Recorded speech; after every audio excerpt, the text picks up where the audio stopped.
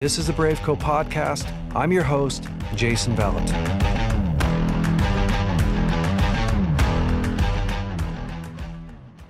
Hey, BraveCo man.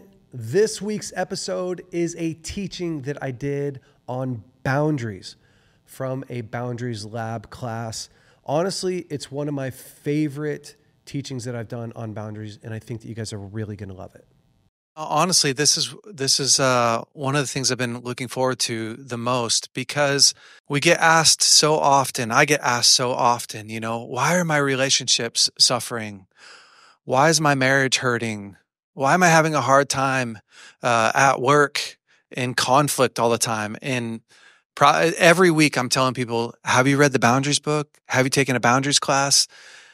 How are your boundaries in life? And they're like, what do you mean? What are you talking about? What kind of boundaries, And so to me, this is really exciting because we get a chance to go deeper and be really practical. And then the cool thing for me is I love this format. So because I've been a counselor for so long, the question answer format is so much funner for me than just preaching on a Sunday morning or something, where I get to talk the whole time and everyone just sits there and listens and goes, man, I hope I remember this. So this is really fun. So as I'm talking, if I stir some stuff up in you guys, just jot down the question, and we'll have quite a bit of time afterwards. I'm going to talk until I get tired of talking to myself or hearing myself talk, and then I'll do some Q&A, and we can do that. But let's just pray, and then we'll get started. Father, we thank you, Lord, that you brought us all here. God, you know what we need. And Lord, I just thank you so much that you want us to live healthy, whole, thriving lives that are full of life and full of freedom and full of joy. And Lord, you created us to live inside of boundaries and inside a covenant. And Lord, I just ask today, God, that as we go throughout these next 2 days, Father, that you would put into place the key elements that have been missing from so many of our lives. Lord, that you would make us sharper, God, that you would equip us to live how you intended us to live. Amen. So today we're going to talk about God's original design and how creation's story, somehow creation's story is really our story. It's God's design for how we were supposed to live in relationship and live a perfect life. And we're going to talk about how boundaries really is all about love.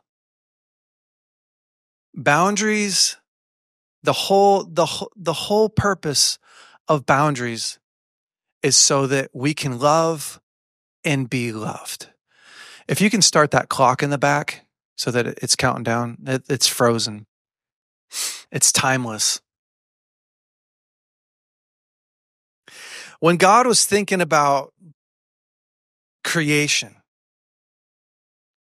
we don't have to think about creation a lot, but when God was thinking about creation, in the beginning, there was just chaos and disruption and disorder.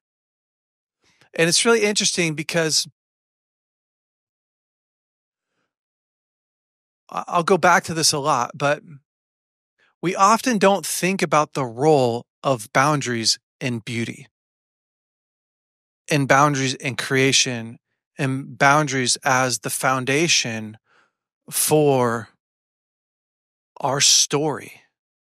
But when God was thinking about creation, he started to think through, what boundaries do I have to put in place to create beauty, to take chaos and turn it into this beautiful place that we call Earth and our planet and our solar system.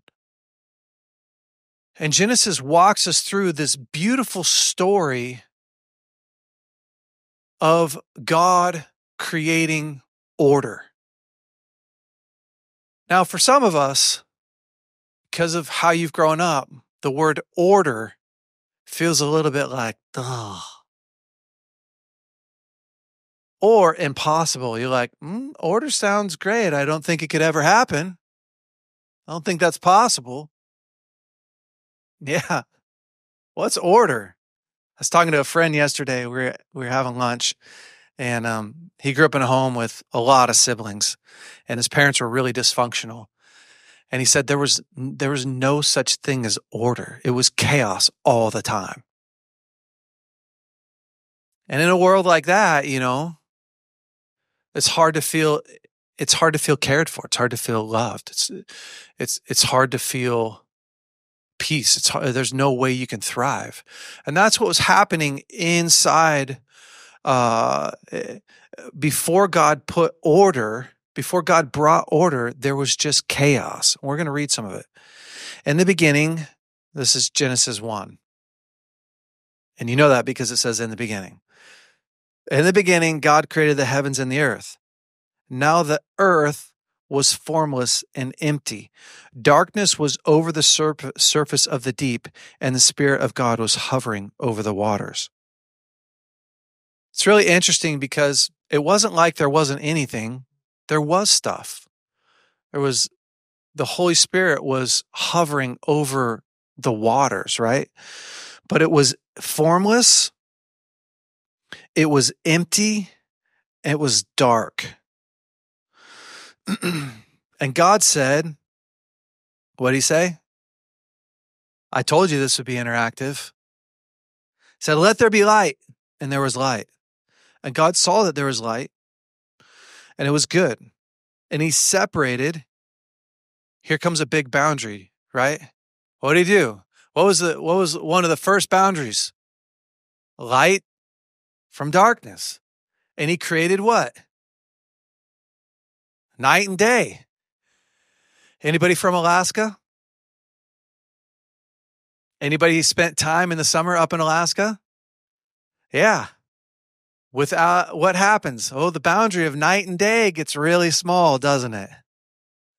And for some of us, you're like, ooh, endless adventure. Until you do it for a little bit, right? And then you're like, no sleep equals chaos.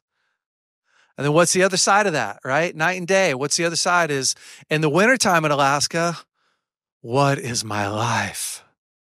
It's just formless and void all the time. There's just darkness everywhere. And you feel lost and trapped inside of this deep darkness because there's no day.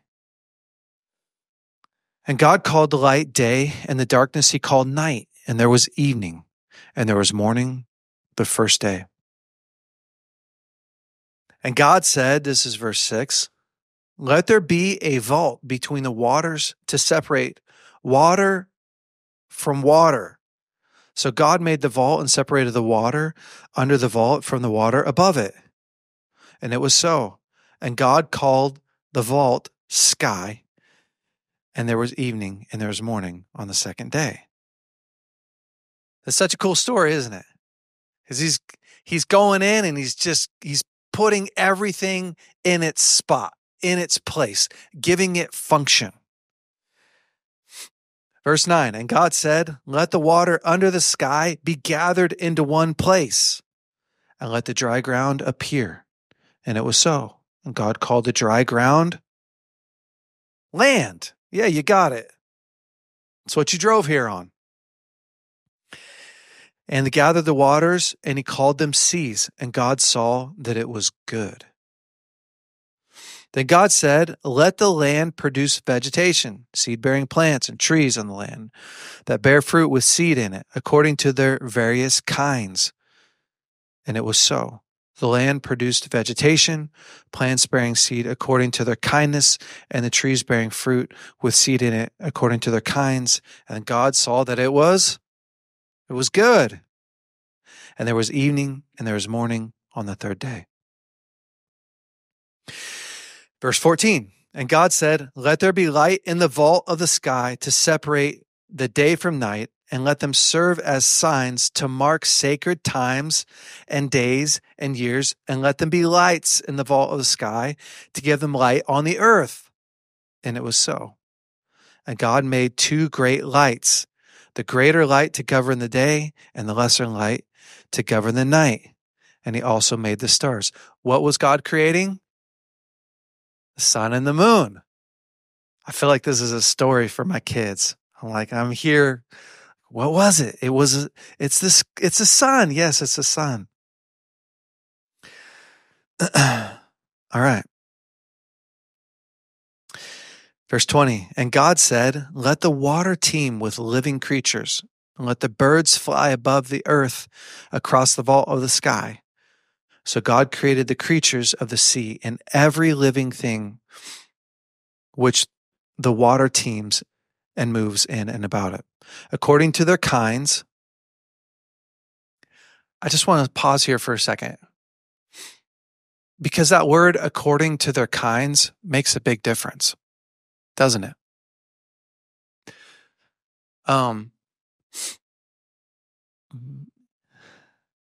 Just keep it paused in your mind. We're right there, according to its kinds. Remember, in school, I really struggled in school. Anybody else struggle in school? I'm not really allowed to tell my kids anymore how much I hated school, because I did that with my first set of kids. And then my wife was like, you're just giving the kids permission to hate school, you know? It's like, I just wanted to feel known. So I have a plan to lie to my other kids now about it. One of the big challenges that I faced in school is that what was expected of me, what was required of me, and how I was designed and made was very hard. I felt like a monkey in an ocean or a fish in a tree, right?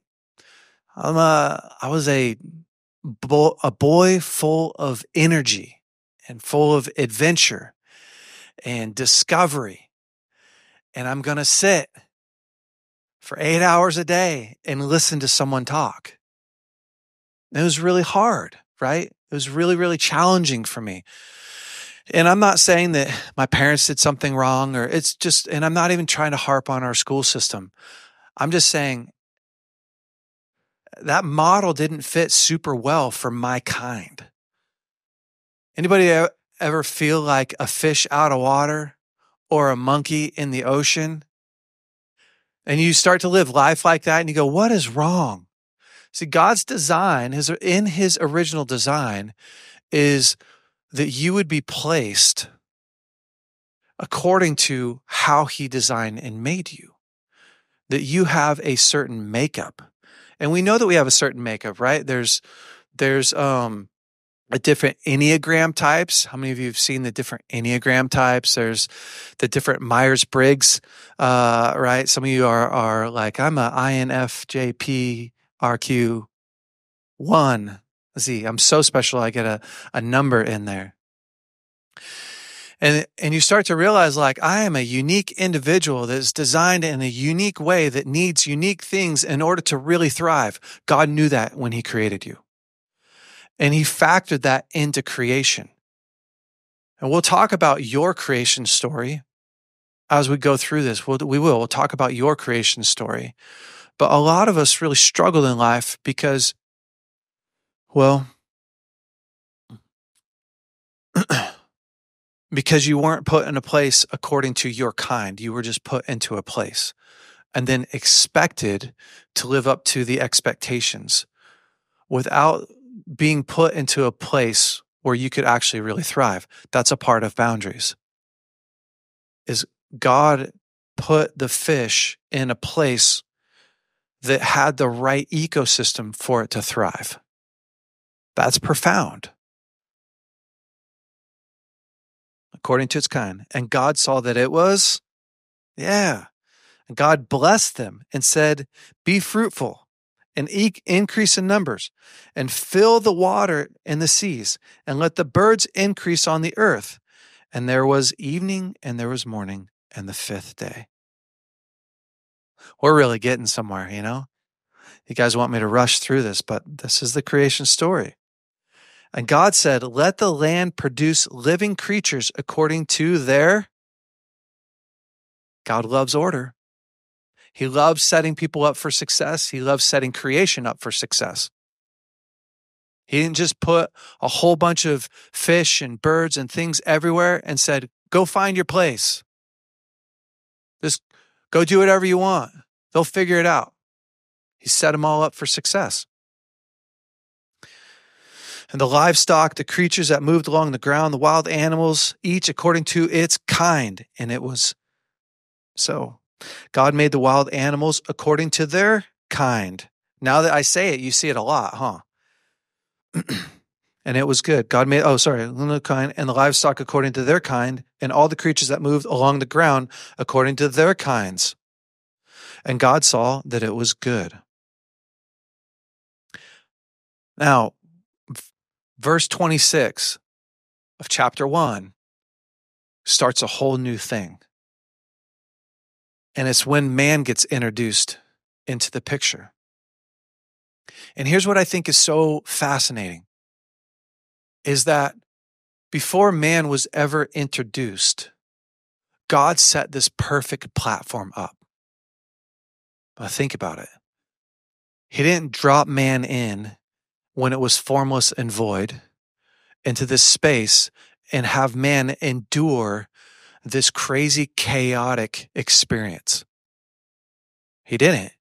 He didn't separate night from day and then put man there.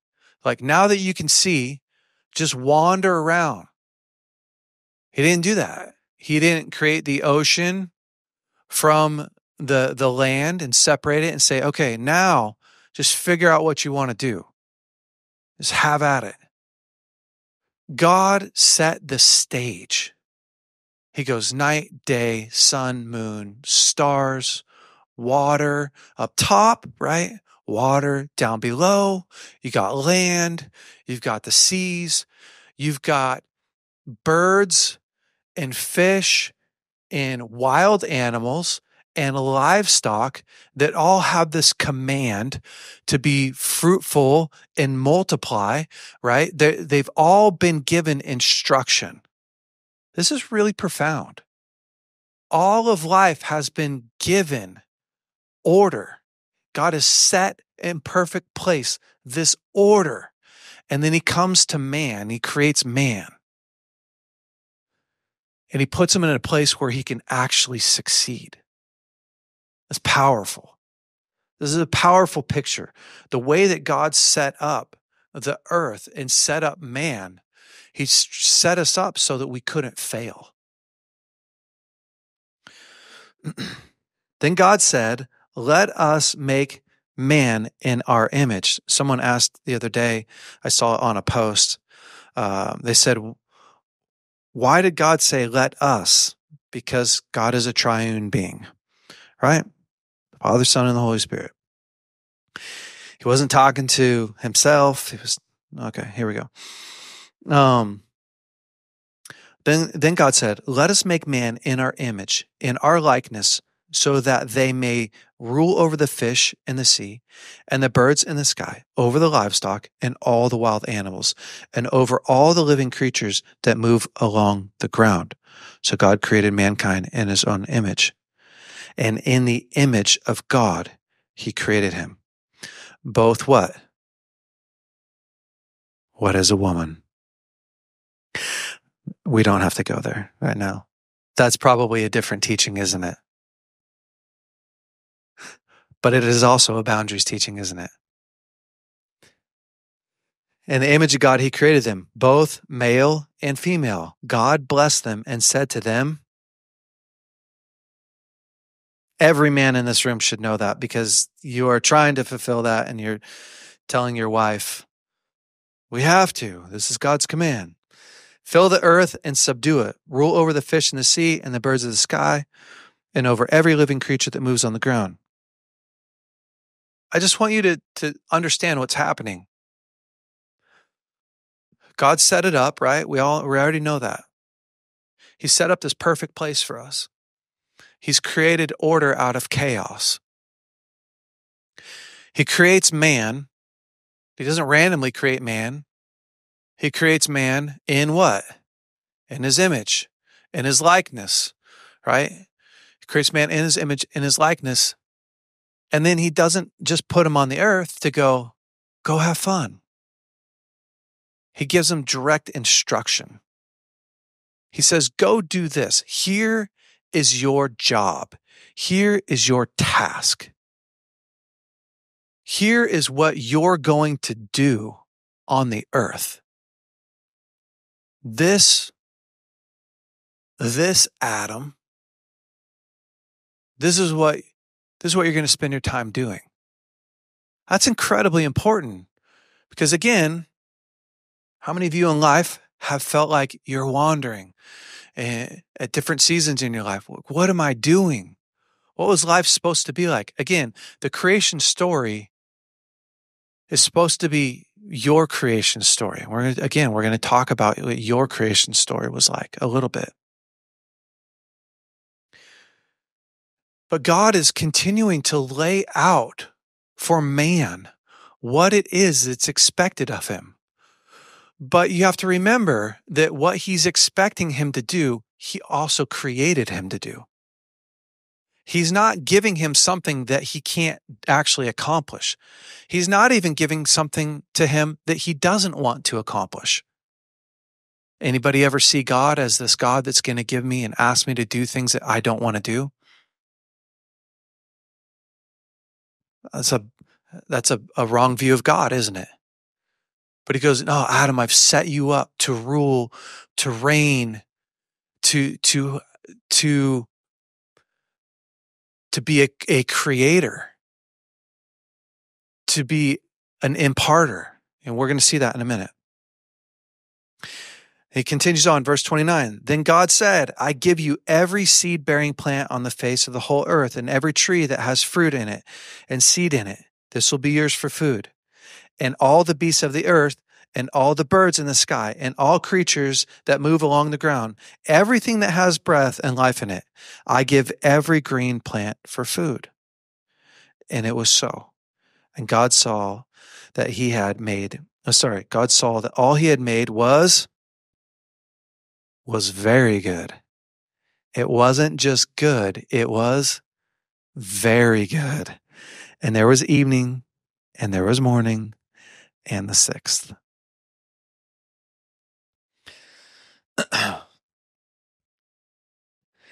And now we're going to chapter 2. Thus the heavens and the earth were complete in all their vast array. And by the seventh day, God had finished the work he had been doing. So on the seventh day, he worked more because he was an American. And he's trying to get ahead, right? And he realizes there might be a recession. Oh, what did the creator of time, the creator of space, the creator of energy and effort, what did he do? Holy smokes. You mean he worked 6 days and then thought, you know what? I deserve a break. Isn't it amazing how God doesn't ask us to do something that he's not doing? What a good example. You think about it. He's the guy that created energy, yeah? He's the guy that created how it all works. I propose that he didn't have to rest if he didn't want to. Anybody grow up in a home where your parents asked you to do a whole bunch of stuff they weren't willing to do? You don't have a God that's like that. Your God isn't like that. All right. Adam and Eve.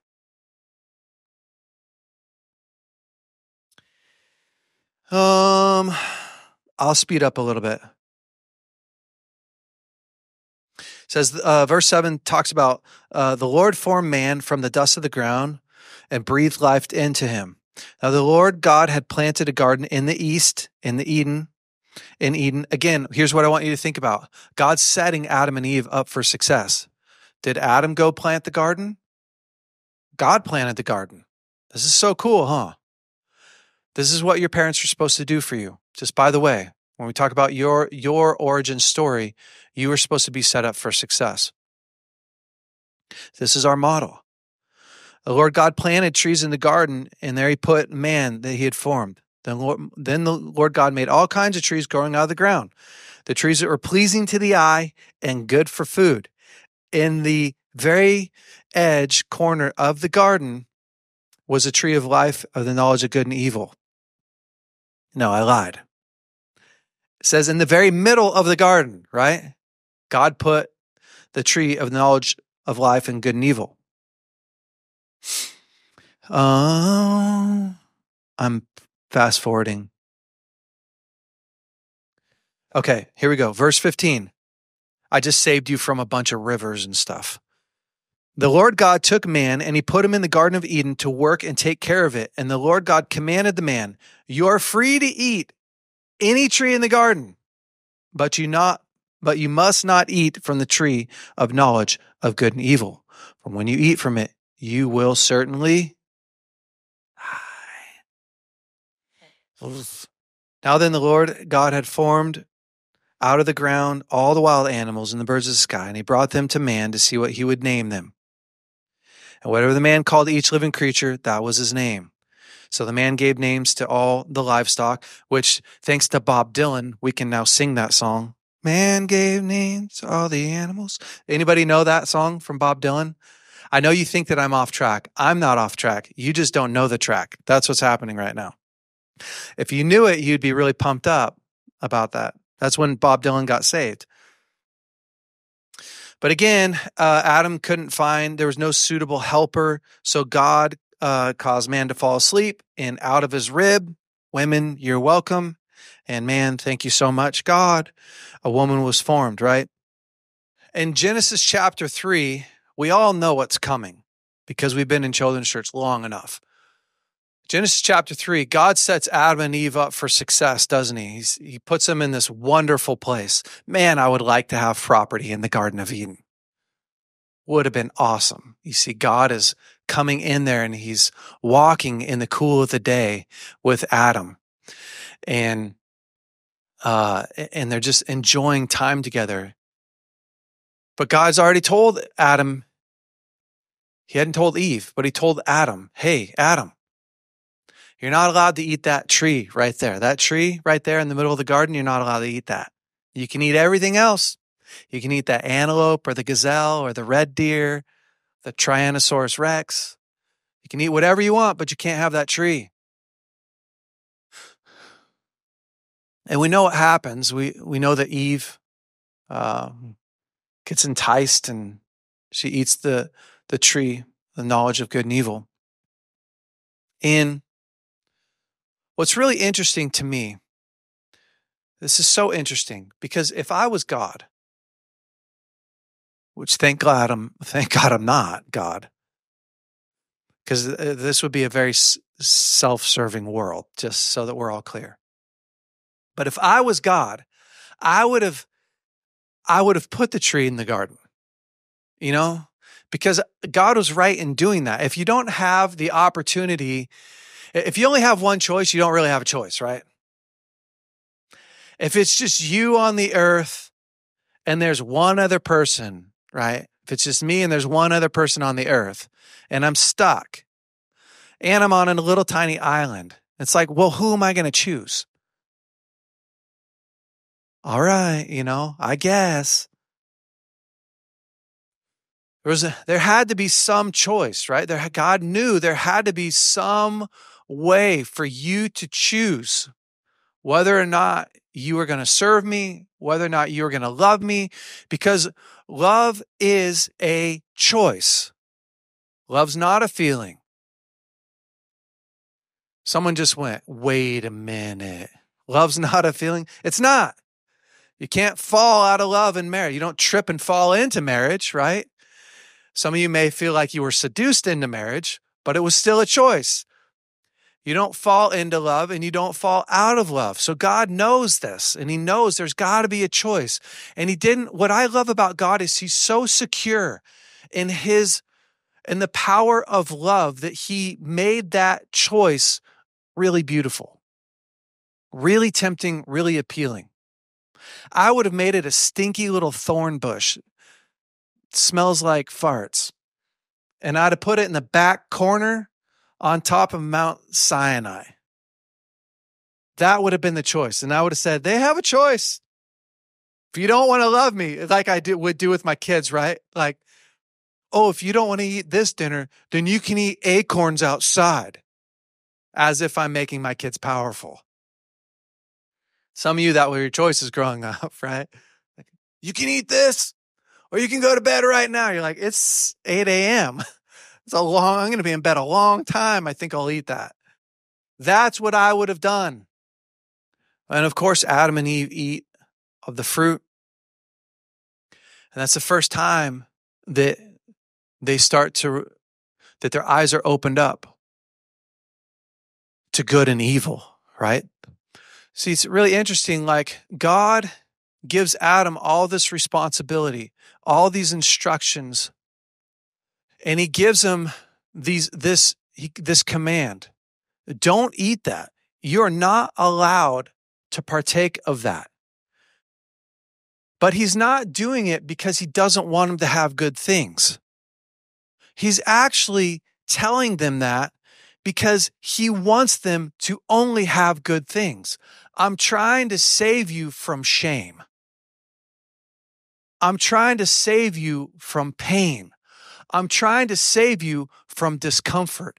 I'm trying to save you from chaos. I'm trying to save you from chaos. He spent all this time creating order, and he goes, that right there, that's going to create chaos in your life. The day that you eat that, you're going to start to recognize chaos. Oh my gosh, we're naked. Oh my gosh, I feel shame. I need to hide. I got to run away. I feel fear. Chaos. You understand, like, when God set up the foundations of the earth and put us on here, he created boundaries. I'm just really trying to drive this home. He created these boundaries so that there would be divine order in your life. So there would be an ecosystem of order. And when we break boundaries, when we break God's boundaries, it's not that, oh, we're going to hell. It's like, I don't serve God so that I won't go to hell. Like, that's a bonus. But what really happens is when I break God's divine order, the way that he has set up the foundations of the earth to operate, I end up living in chaos. That's what happens. That's ultimately what happens. See, God set up structure in order so that we could live in perfect love with him. This is really important. Let's talk about the sexual revolution. We're going to start getting really practical because it's just been really theoretical. Although that wasn't theory, that just really happened. In the 1970s, 1960s, actually, maybe we start in the 1920s and 30s and 40s. Society was, the divorce rate was very low. Marriages were not just common, but marriage was normal in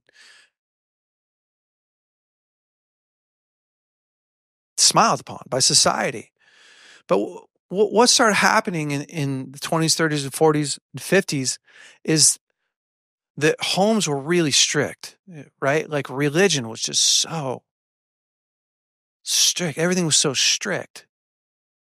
If you remember, like your great grandma probably got dressed in the closet or in her bathroom, and mom and dad probably didn't sleep in the same bed. How many of you had family like that? Yeah.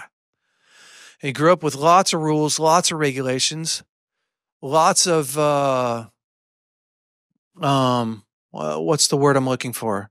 This is interactive, so you guys can throw out stuff too. What's that? Yeah, not just structure, but I think legalism. Yeah, and you know what, people, when you grow up in a culture of legalism, pretty soon you go like, well, I don't want this. Anybody grow up in a legalistic culture? You're like, you're streaming, my pastor's watching, I don't want to raise my hand. It starts to feel like, well, this doesn't feel like freedom. This doesn't feel accepting. This doesn't feel like love. This doesn't feel like peace. This feels like chaos. It's a different kind of hell, isn't it? Because you're really all alone. It's all about the rules and the regulations and what you can't do and what you're not going to do. And there's so much isolation and loneliness inside of that. It really is. You have things that you can't talk about. You can't talk about sex. Dad can't even talk about sex. Dad can't even look at mom. That's the culture that was happening. Well, people start to go, no way. I'm not doing that. I don't want a marriage like my parents' marriage. I don't want to marry someone and friggin' have to sleep in separate beds. And not only that, but I mean, it goes even further. Like when the dad got home, the whole home was structured around the dad, right? The dad had come home and it's all about serving the dad. And listen, I'm all about serving, and I'm all about respect, and I'm all about honor. But that's supposed to come from the head down, right? That's supposed to come. My kids are supposed to respect me and love me because what? I first love them and I respect them. I'm going to work and I'm working hard, and mom respects me. How hard is it to respect a man who's laying down his life for you? That's the context for it. And it was all flipped upside down, right? So it was all geared towards don't disrupt your dad. Don't make your dad, he's tired. You know, when he gets home, he's going to be the one that eats first. And that's just, and I'm not saying every home was like that, but the culture was like that. And people started to go, no way. I don't want to do that. I'm not doing this. So you have this revolution. And you have thousands, tens of thousands, hundreds of thousands of people starting to gather in these different places like Woodstock. And what's happening is they're revolting against this strict legalistic life that they grew up in. And women are starting to burn their bras, right? That's kind of a waste of money. By the way, you're going to have to go buy those again at some point. Or there's long-term consequences for not. I just like to get really practical as the counselor. So women are burning their bras and men are whatever, burning their underwear. No, I'm just kidding. They weren't even wearing underwear already. And they began to what? They began to, like, free love was the mantra of that era, is love should be free. It sounds awesome, doesn't it? Love should be available to everyone. Everyone should feel loved. If you want to feel loved by me, come and feel loved. Well, free love has real consequences, doesn't it? What's the consequences of free love? Abortion, single parenting, fatherlessness, addiction, incarceration. You're like, well, you jumped really far. Sex, love, and rock and roll was the recipe for free love, right? No boundaries, no limits, freedom. We're all going to share what we have. We're going to live in a commune. We're going to share what we have. But what happens when you get a woman pregnant outside of commitment, outside of covenant? Well, for starters, what's the incentive to not get a woman pregnant? I want indulgence without any commitment, responsibility, consequences. How many of you would love indulgence without consequences? All of us would. Listen, what that gives you the option to do is eat all the ice cream you want without having the effects. Yeah. Yeah. We all want that. Yes.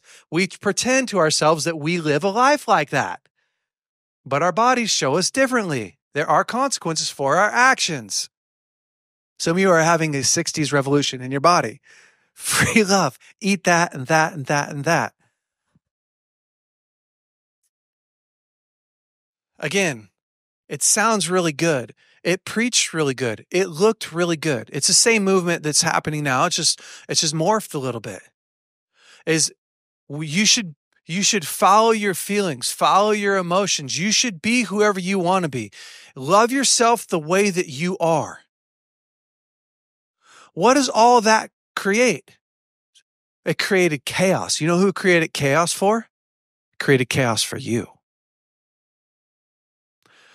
See, somebody's idea of a boundaryless life, it always makes the next generation pay. It does. That's what happens. Right? Is Adam and Eve's poor choice, who was that ultimately passed on to? Their kids, wasn't it? Cain and Abel, and all of us. And because of this idea of no boundaries, right? Of following your emotions, following your passions, getting what you really want, we now have a higher divorce rate than we've ever had. We have 49% of all kids born in America today are born in a fatherless home. The incarceration rate is crazy. The abortion rate, you start to look at, well, where did abortion start to skyrocket? When people started getting pregnant outside of any commitment, any covenant, any order. It's chaos. So now you have to justify your actions, don't you? You have to go, well, this isn't really a baby. And I'm not preaching an abortion message. I'm preaching chaos. We have to change our belief systems when we live in chaos. I have to convince myself that disorder is order, that disruption is structure, that my life and my way is the only way that really matters. I can be anything or anyone or look any way I want. But what is that coming out of? It's coming out of chaos. It's coming out of destruction. See, love without limits is not love at all. It's disorder. This is really important because this is your foundation for boundaries. This is your foundation for setting limits. This is the foundation for creating order in your life. If you're not careful, you'll end up back in the 20s, 30s, and 40s where because you feel chaos, you create legalism. But society has gone the complete other way and went, we don't want legalism. What we want is freedom.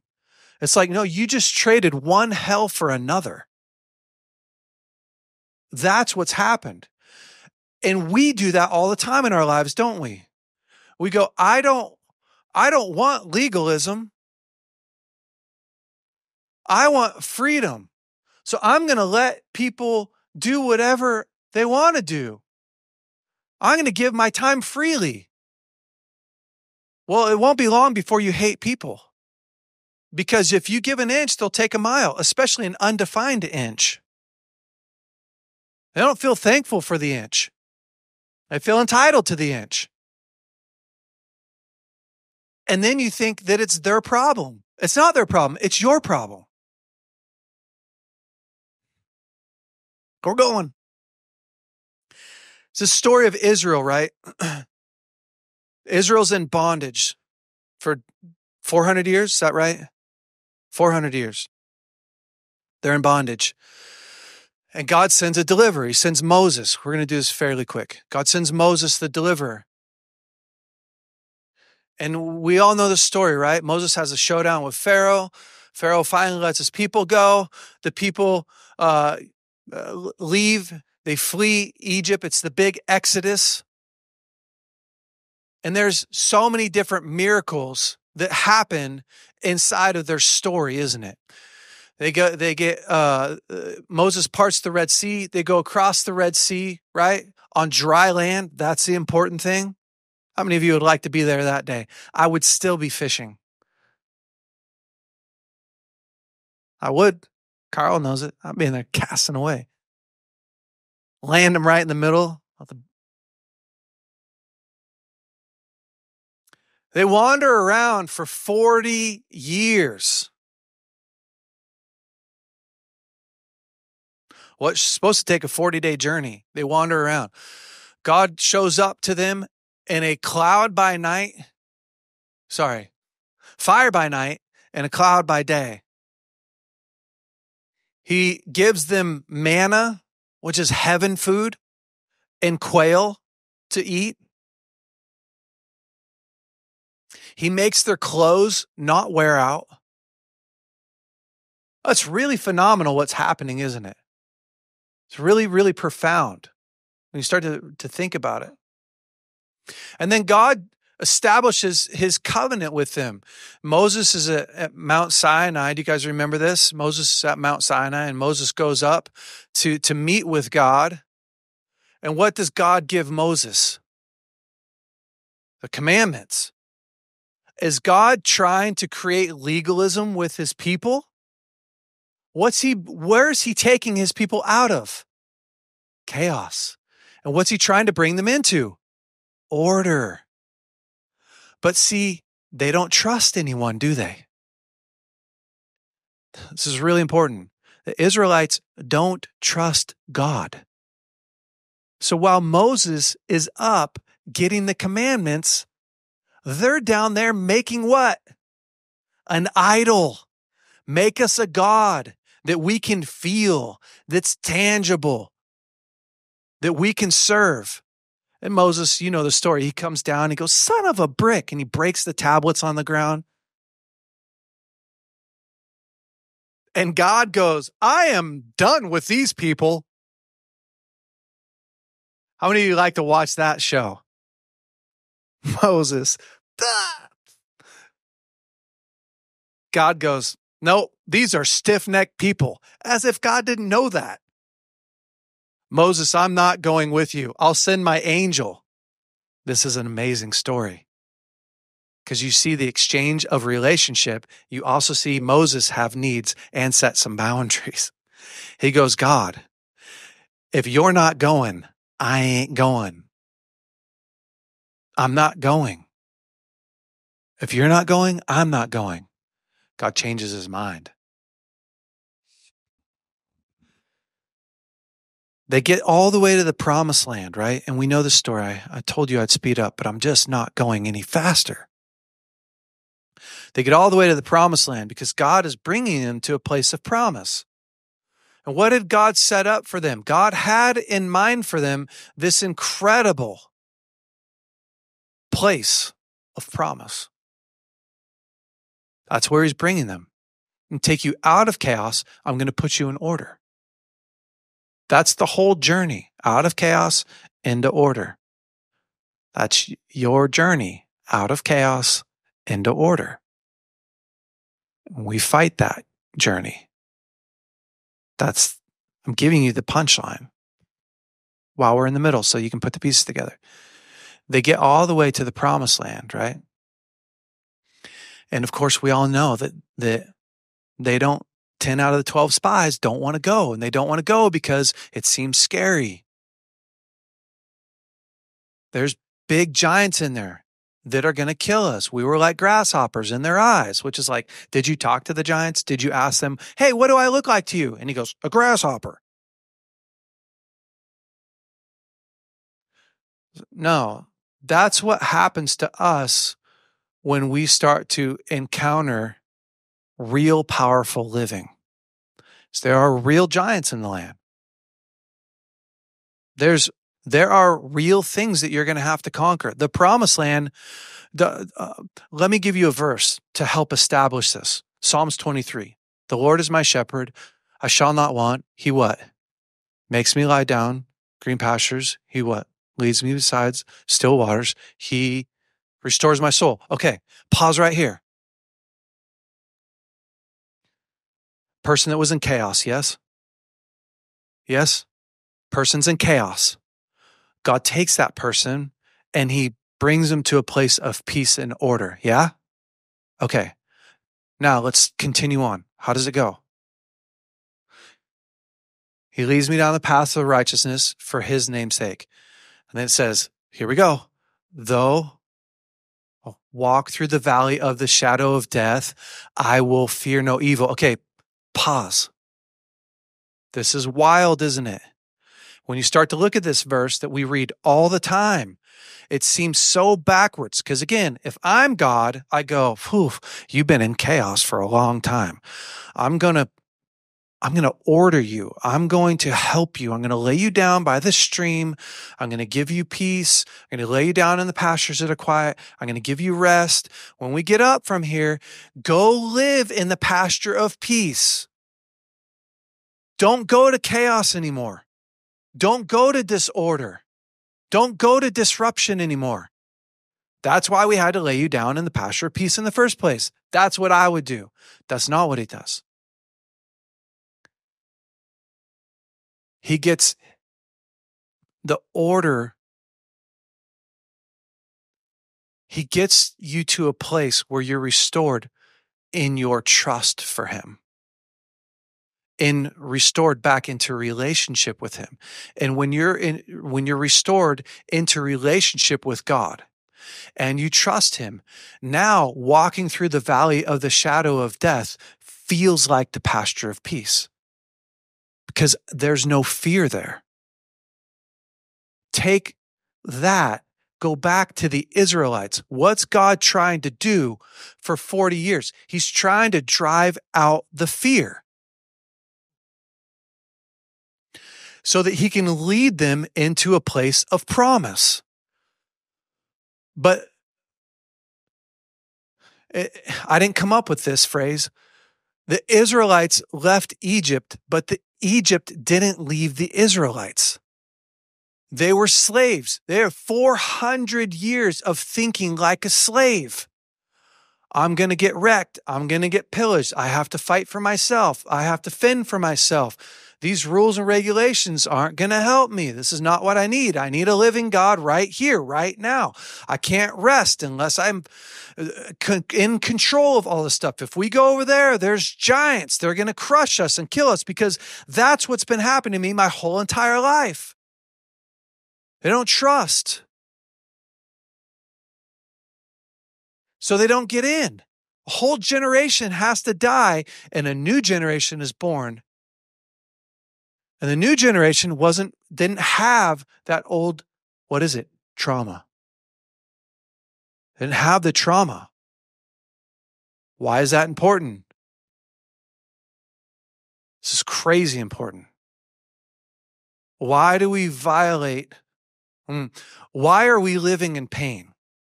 We're living in pain because we don't have good boundaries with our thought life.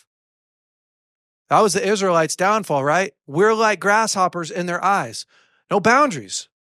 No boundaries to go, that's a lie. That's not true. That's my old life. What I'm telling myself right now is coming from my past. Some of you had a hard time in relationships because you got hurt in a relationship. And we keep mirroring the past over our present and future. Well, that's trauma. Oh, what does God want to do with you? He wants to put you, and he wants to address your trauma. He wants to heal your trauma so he can put you back in, because your promised land doesn't lie in the safety of perfect, peaceful streams and rivers. It doesn't. Your promised land lies in the valley of the shadow of death. because you are called salt and light. You're a preservative. You are a light on a hill. You're the hope. But if we don't ever address those places in our life, the wounds, the trauma, the terror, our past life, you're bringing Egypt into your Christian experience. And so anytime you feel new rules, anytime you hear a new command, you're listening to it through that old lens. Hey, BraveCo men, hopefully you loved this week's episode. Listen, if you have not subscribed to our podcast, you are already behind. Go ahead and click right here to subscribe to our podcast. And if you have not watched last week's episode, you can click right here and watch last week's episode. And listen, if you want to upgrade your wardrobe, you can check out some of our new hats that we have in stock and all our other swag. Go to braveco.org and you can look at our store there. Have a great week. We'll see you next week.